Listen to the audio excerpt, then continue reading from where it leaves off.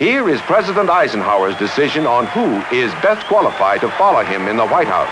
Dick Nixon is superbly experienced, maturely conditioned in the critical affairs of the world.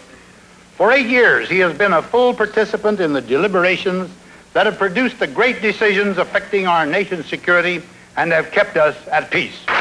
He has shared more intimately in the great affairs of government than any vice president in all our history. He has traveled the world, studying at firsthand the hopes and the needs of more than 50 nations. He knows in person the leaders of those nations, knowledge of immeasurable value to a future president. By all odds, Richard Nixon is the best qualified man to be the next president of the United States.